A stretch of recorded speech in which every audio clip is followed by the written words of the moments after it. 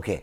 In the last session, we talked about the process of translation, and we are discussing the differences between the prokaryotic translation versus the eukaryotic. What I said in prokaryotic translation, whatever mRNA you get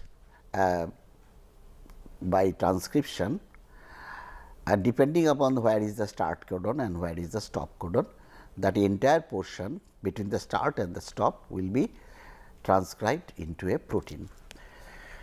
However, in case of eukaryotes, the mRNA that is obtained by transcription, that contains alternate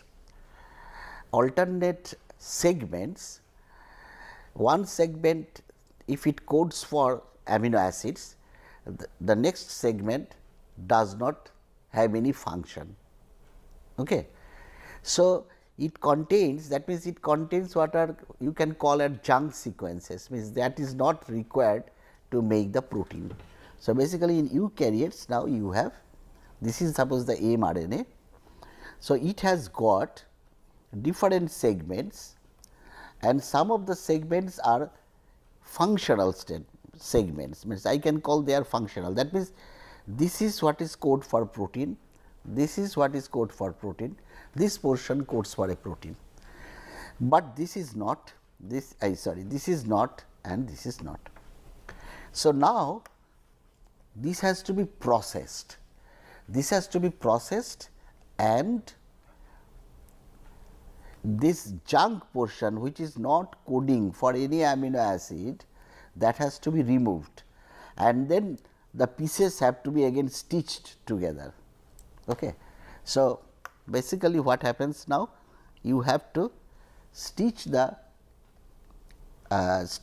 pieces that are basically, suppose this is A, this is portion B, C, D, E, F. So, you have to remove the B, D and F from it, and you now join A with C and with F. This is the one which will now uninterruptedly code for the different amino acids in a protein. Now, this mRNA is what is called mature mRNA. That means, from this now you can synthesize the machinery can synthesize the protein, and this is what is called immature or pre-RNA. You can call immature or pre-mRNA, and this can be called as fully functional mRNA. Okay. So, now this part is what is called the functional part is called exon, and this part is what is called intron. So, that means what is your pre-mRNA, which contains of intron and exon. Okay. So, now to make the actual RNA which will be translated into proteins, you have to take this introns out and then add all the exons one after another. Okay. So, that is some complication that is present in the eukaryotes. Now, question is, who does this type of splicing? This is nothing but splicing, that you are splicing out this B, you are splicing out this D segment, you are splicing out the E segment, and then joining the remaining, that means the remaining exons. Okay. This is done by what is an enzyme like molecule spliceozyme, spliceozyme S. Oh, sorry, SPLCO, spliceozyme.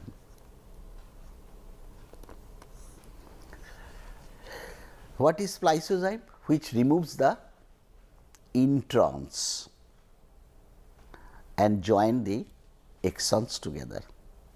Okay. Interestingly, I also should have told you earlier, but now this is the occasion where I can mention this, that remember this translation process the reaction that takes place is a trans-acylation, OCO, one amino acid NH2 attached to a tRNA, then another tRNA has this OCO R2 NH2. So, this NH2 attacks here, comes here. However, the question is there any catalyst to do this reaction? Because if you take two amino acids which is acylated and try to mix it in a test tube, the peptide is not formed right away. It may be formed, but it will be very slow.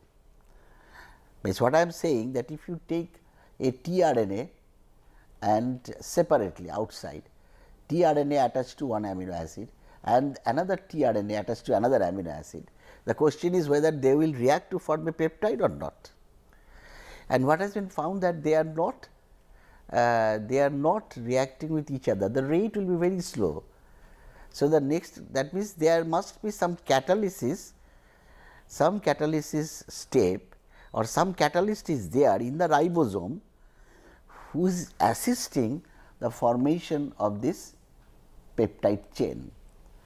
And that what was found ultimately, it is that it is the ribosome itself, the RNA that is present in the ribosome, that catalyzes this reaction. Okay. One fact is that these two RNAs, tRNAs are close to each other. You know, for a reaction to happen, proximity is very important. Okay. Because if you take two compounds and mix them together, there is a rare chance, the chances that they are very close to each other is very small.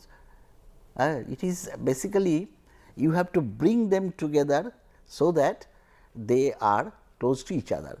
Who does that? It is the ribosome, because it is bringing, because of the codon anticodon interaction, it is bringing both the tRNAs side by side. So, one factor it has taken care of, that is bringing the reactive functionalities very close to each other. Okay. The second one is that even if you bring them very close together, do you need any catalysis after that? That means, do you know any assistance to do that reaction? Yes. What happens? I said it is the RNA which catalyzes the reaction. Remember, RNA has a nucleophilic 2' hydroxy group, and it has been found that 2' hydroxy group first attacks this acylated tRNA, releases this one, and it forms the tetrahedral via the tetrahedral complex, and then the second NH2 comes and attacks and releases the RNA. It is like very similar to your protein enzyme chemistry. Like remember chymotrypsin, how does it hydrolyze a peptide bond? That first the nucleophile attacks, forms a tetrahedral intermediate, and the next is the water comes and attacks. Okay. It is the same mechanism here. Instead of your,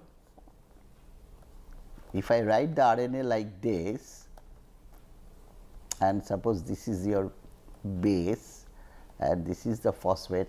So, this will be your 1 carbon, 2 carbon, 3 carbon, 2 prime. So, what I am saying, the 2 prime OH is attacking this acyl, releasing this one, and the next step is the NH2 comes and releases the 2 prime OH. So, this is what is called nothing but nucleophilic catalysis. So, now we are seeing that an RNA molecule also has catalytic activity, and that was a very that is basically nullifying or going against the central dogma of biology, because in central dogma of biology it is the proteins which are enzymes that carries out all the reactions. But this is an interesting fact where RNA can act as an enzyme. So, when RNA acts as an enzyme, they are called ribozymes. So, ribozymes are nothing but RNA acting as an enzyme that is ribose. So, see one important reaction of this formation of the peptide bond by transacylation, that is through the RNA, which is ribosomal RNA acting as a nucleophile. Okay. Now, let us come to the other one, the spliceosome. Again, the spliceosome.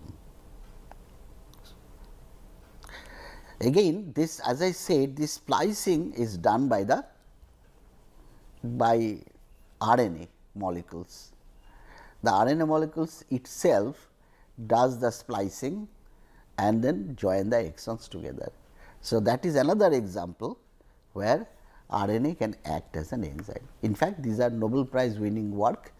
Thomas Cech, he first showed that RNA can also act as an enzyme, and these are the two examples that I know that where the RNA can act as enzymes. One is this peptide bond formation, another is this splicing of the the immature RNA, mRNA into the matured form. Okay. So, now let us try to do a problem. Okay. Suppose this is the sequence of the mRNA that is given. Okay. mRNA is nothing but the template. mRNA provides the template for the protein synthesis. Okay. And depending on the sequence of the codons in the mRNA, accordingly the primary structure of the protein will be dictated. Okay. Now, suppose this is the sequence of the mRNA. Okay.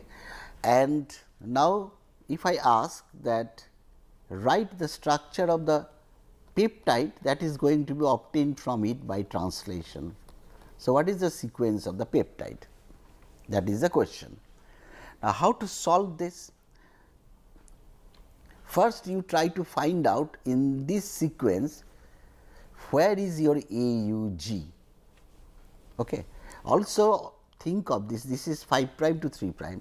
If it is written in the wrong direction, then you have to start from the right to the left. Okay. So, this is 5 prime to 3 prime. So, you start, where is your start codon? Remember, all these translations starts with AUG, with a methionine. Okay. So, that means your first codon or first amino acid should be methionine. What is the second amino acid? That depends upon what codes, what AUG codes for. That is what will be your second amino acid. So, for that you need the genetic code. Okay. What was that? AAG. So, let us go to the code, let us see, that will have a practice of how to read the genetic code. Where is that genetic code? Let me see. So, AAG, A and G. So, AAG is here. So, it will be lysine, you can see. So, that means the second one will be a lysine. So, in that way you can proceed.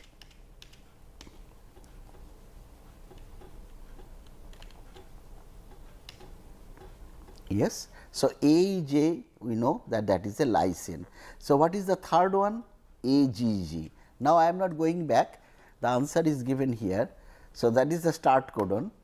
The second one is methionine, the second one is lysine, we have already known. AGC codes for AGG codes for arginine, AGG. So, the third one is arginine, CCC codes for proline. So, that will be proline.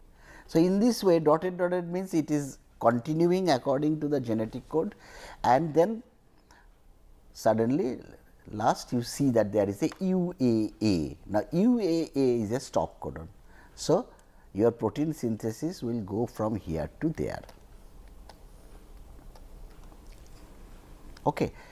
Now, you can have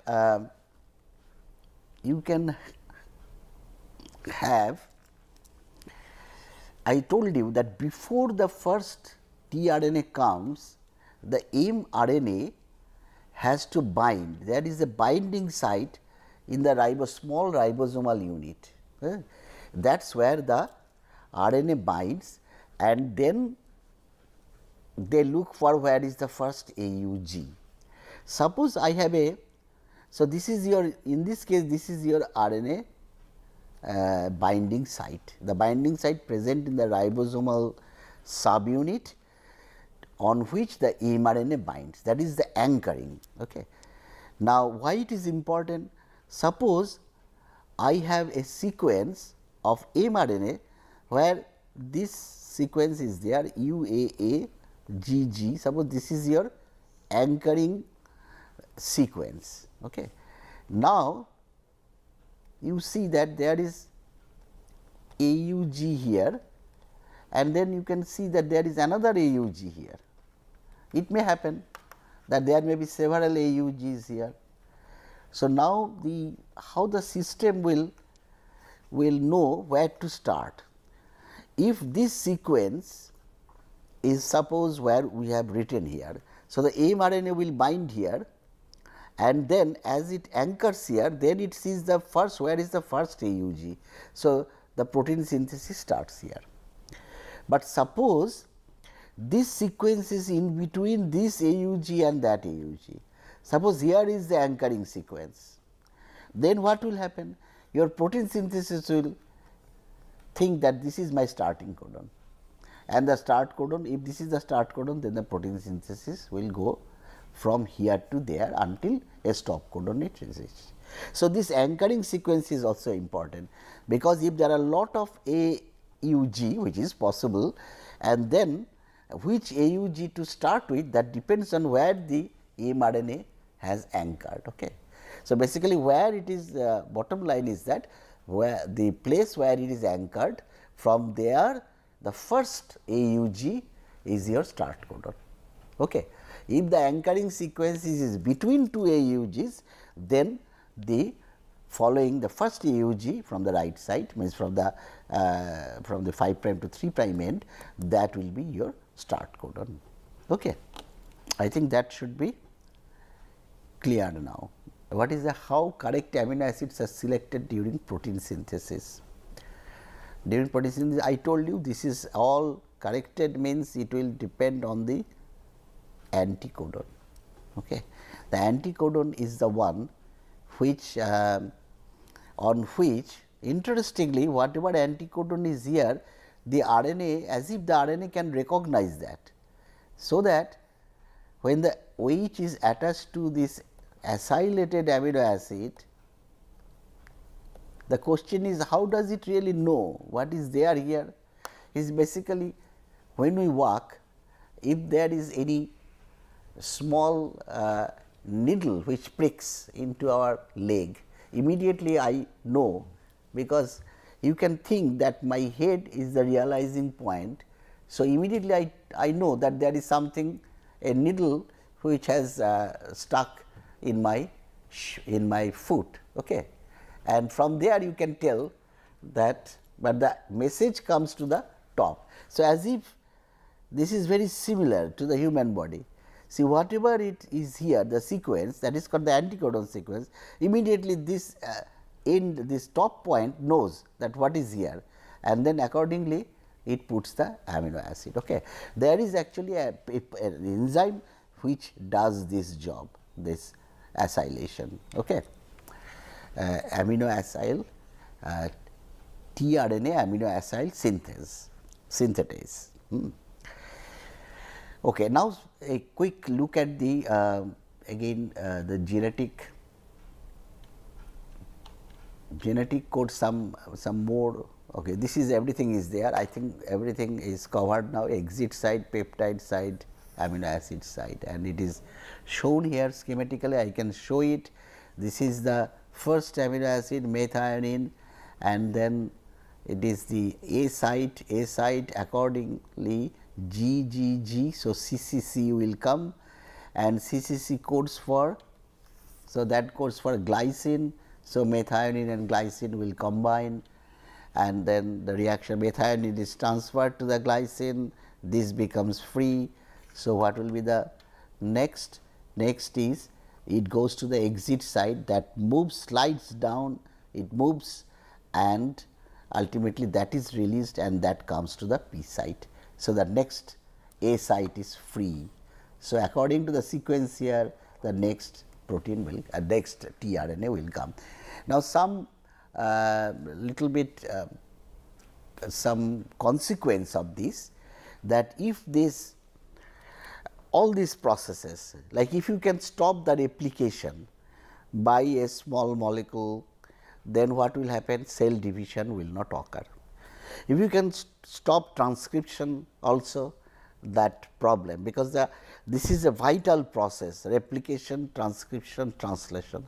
If you can find a small molecule which can stop any one of these processes, and that molecule, if it is selective to an invading organism, then what will happen?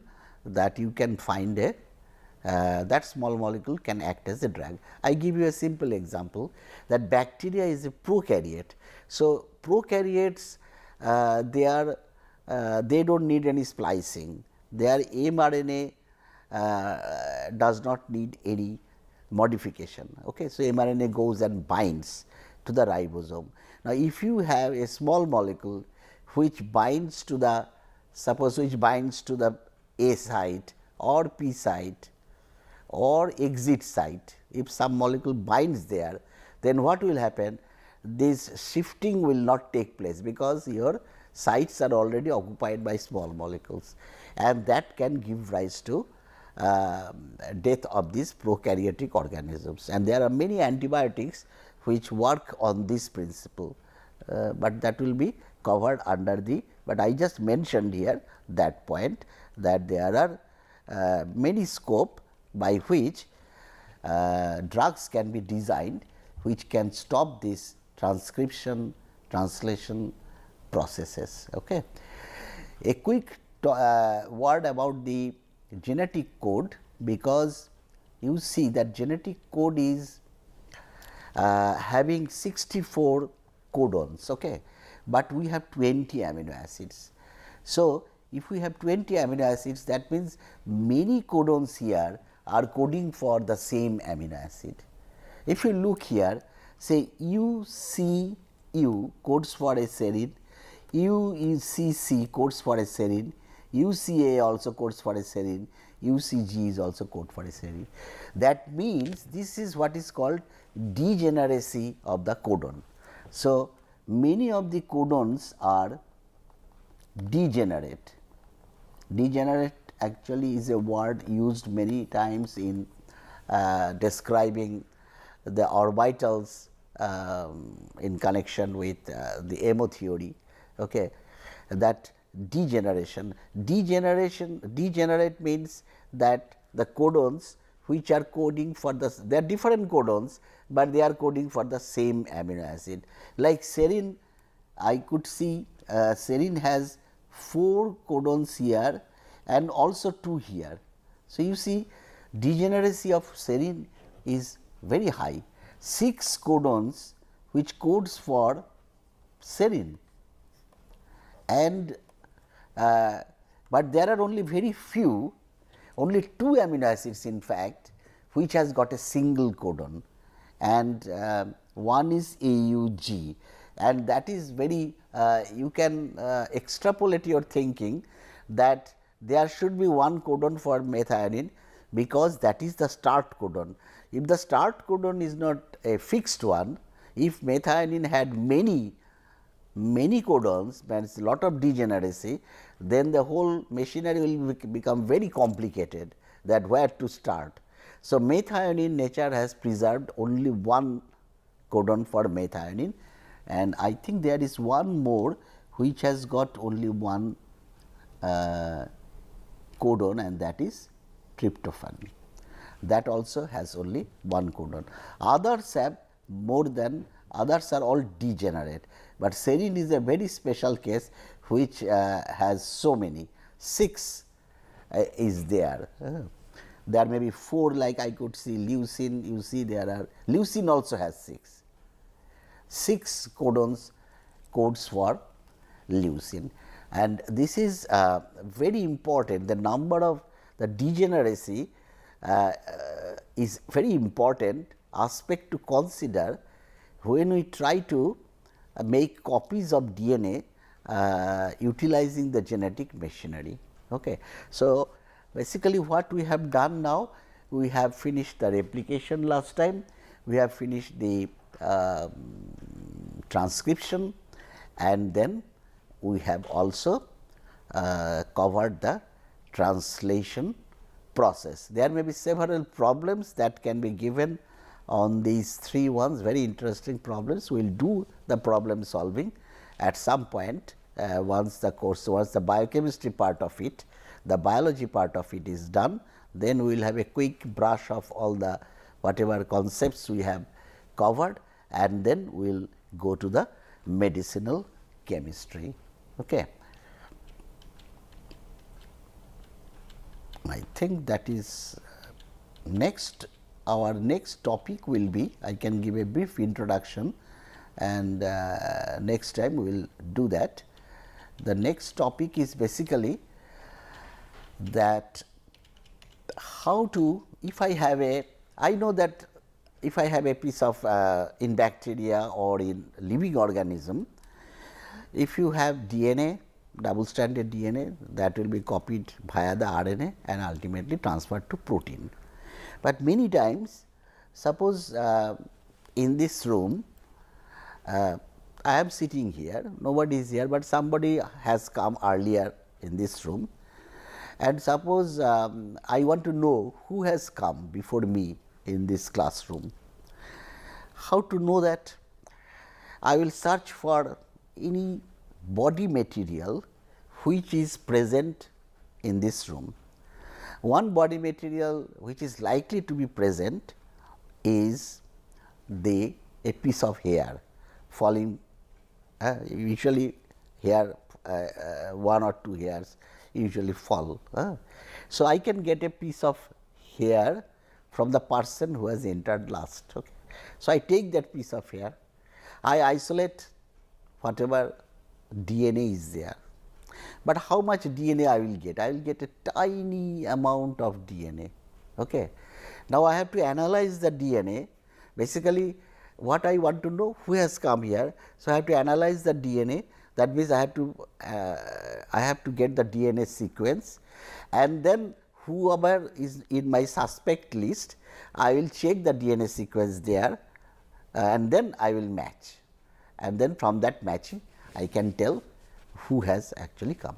But the bottleneck to do this is basically there are 2 aspects. One is that is it that always full matching will be there? That is number 1 question. That is a very vital question, very fundamental question.